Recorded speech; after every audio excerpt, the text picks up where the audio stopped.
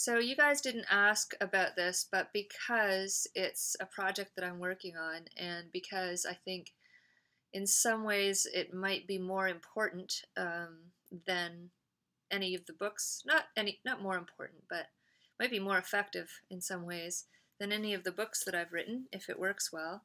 I thought I would just tell you about what I'm trying to do, the project that I'm working on right now.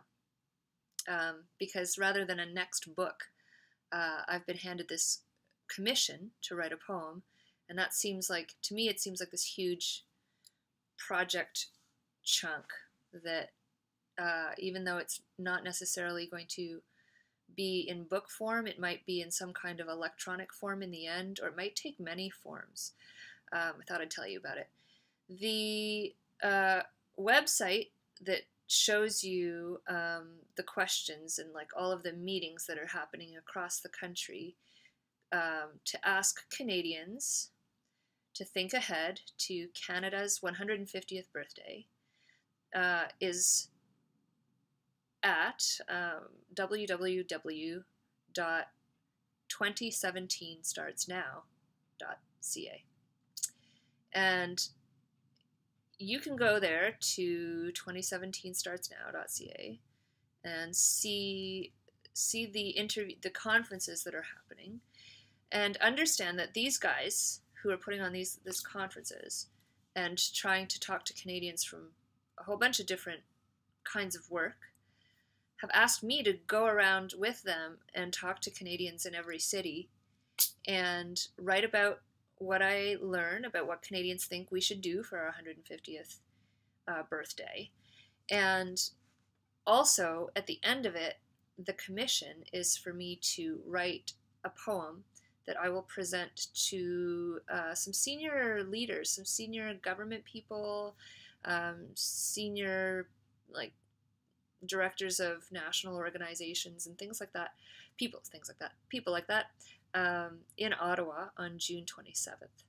So I think it's a huge project, a bit of a responsibility to try and make a piece of art or make a poem that somehow captures talking to Canadians across the country for 2 months about not just the birthday, right? Like the birthday is a good reason to talk about, well, what are we celebrating? If we celebrate our birthday 150 years of Canada, what does that mean? I mean, we were confederated in 1867. If you're taking history, you probably will have learned that Canada became a country in 1867. So that's what we would be celebrating. But of course, the history of this place that we live in is much longer. Like the stories go back much farther than 1867. The people who have been on the land that we call Canada,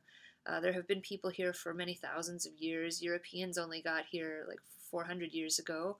And so part of asking Canadians about what to do for our birthday ends up being a question about what do you like about being Canadian? What should we celebrate about being a citizen of this particular country as opposed to any other country? And what values do we have? Because if the country throws a big birthday party for itself, it could be the equivalent of going and planting trees for your birthday, or it could be the equivalent of going to the mall and like eating a bunch of ice cream and buying the most expensive pair of shoes. Like, how you celebrate your birthday says something about who you are.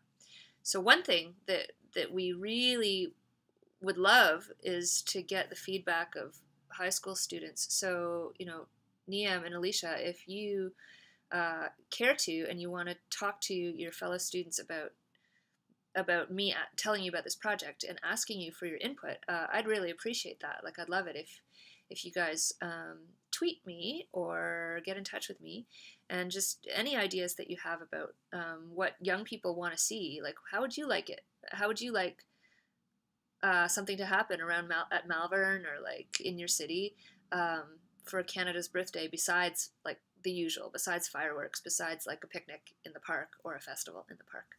If you have ideas, I'd love to hear them. So the poetry project, that I'm doing that I want to ask you and other people to help me think about. I'm trying to use Twitter to solicit those ideas.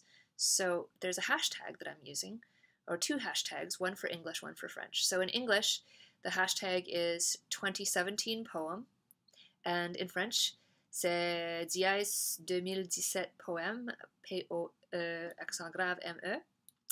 And so you can feel free to tweet me. If you go and you search the hashtag, you'll see a little bit of some of the activity that's been going on with that hashtag, but I'm still working on it. I'm still trying to figure out how to get people to care enough to contribute to my poem. So I invite you to contribute, and I know that you'll probably be out of school by June 27th, but if you want to follow along at my blog, it's the last thing, that this whole project, when I talk to Canadians and go to different cities, I write about it. So you can check out the blog too, and that's at Canada150blog.com. Yeah, so Canada150.com gives you a little bit of an idea of what I'm up to. So as a poet, I mean, to bring it back to talking to you as a writer, artists have the opportunity sometimes to say more. Well, they always have the opportunity, but sometimes greater opportunities than others. To say something about the country, or to say something about identities that we share. So rather than just talking about my personal feelings and writing about the breakup that is still on my mind, or like my sadness over a family member's dying or something like that, all of which make awesome poetry, there's often a chance to go beyond the personal and speak to my community, speak to my city, and in this case, speak to my country. So I guess what I'd leave you with is to think of me, I guess, as somebody who's really interested in asking about the idea of Canada and the story of Canada, and whose idea was it to name this place Canada, and is that still the same idea that holds us all together? Was the idea that the founding fathers had in Charlottetown in 1864 when they started talking about it, and then finally confederated in 1867, is what they had on their mind the same thing that holds us together now? What do we share all with each other? And sometimes art is one of the best ways, music too.